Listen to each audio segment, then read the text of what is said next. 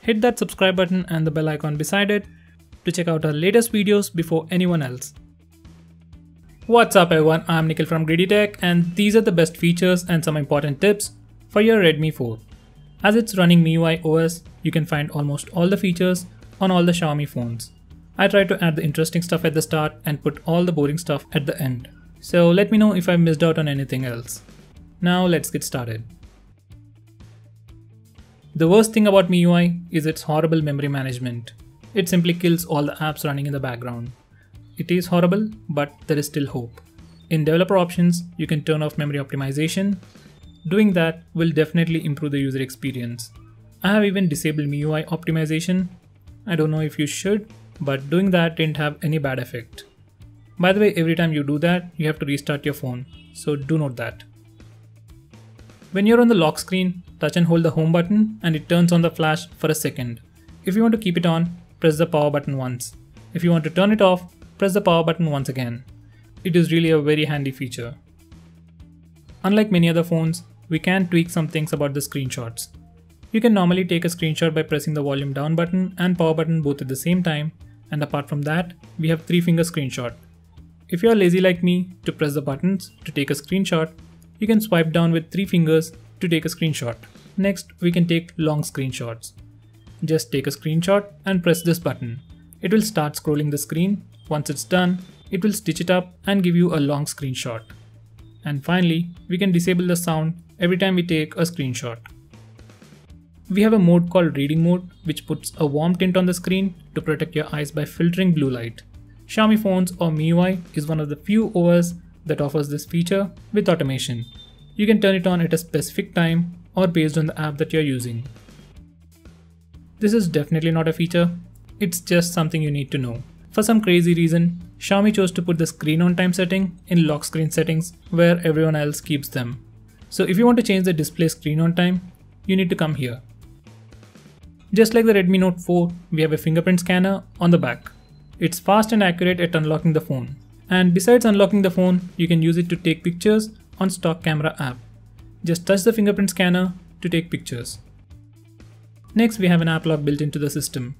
Go to the app lock in settings to configure it, and once you're done, you can unlock an app using your fingerprint scanner. And finally, you can use the fingerprint scanner to authenticate transactions on Play Store and apps like Paytm. Next, we have a vault built into the system to hide any files you want. Just open the file manager and swipe it down. Then it gives you the option to set a password. And later, you can do the same to access hidden files. To hide files, just select a file and go to menu and select hide. Just like the vault, we have the option to hide messages. Open the stock messaging app and drag it down to access the hidden message section. From here you can hide messages and do all those crazy stuff. By the way, vault and messaging app have the same password. Did you know that we can end calls using the power button? It's very useful for people who have recently started using a smartphone as they forget to end calls or have a hard time pressing the end button. You can enable the option from the accessibility settings. In advanced settings, we have a lot of options to tweak the capacitive buttons. You can change their placements, you can change the long press behavior or individual buttons. We can even disable them automatically for specific apps. Once again, we are back to the stock messaging app. One of the coolest features of this app is you can schedule message to be sent at a specific date and time, just like this. I don't see any people sending messages these days, but that might come in handy to send birthday wishes to someone automatically at a specific time. For all the camera junkies out there, you can quickly launch the camera app when your device is locked by pressing the volume down button twice. To enable this feature, go to the lock screen settings. MIUI, like all the Chinese ROMs, allows you to change the default apps for everything. Just go to installed apps in settings and then select default apps. From here you can change the default launcher, default messaging app, default browser and so on. Just like in an iPhone, we have a floating bubble with some quick shortcuts and gestures. You can find this feature in advanced settings. You can touch the bubble to pop up additional settings and swipe it quickly to perform an action. This can come in handy if you have smaller hands or if the capacitive buttons stop working. For some reason, if you think Redmi 4 has a huge screen, you can shrink it down by swiping capacitive buttons to left or right starting from the home button. Do it again to exit the mode. If you use MIUI stock music player and want to tweak the equalizer to your preference, just go to the advanced settings and sound. From here you can do that. If you have Xiaomi earphones, from here you can choose specific profile to further improve the audio experience. No matter how many times you close apps or kill apps, some apps start automatically in the background, say like Flipkart, Amazon, UC browser, and they end up draining battery. So from this setting page, you can disable them from auto starting in the background and thereby improving battery life. Xiaomi has this feature called Dual Apps, which allows you to use 2 instances of the same app.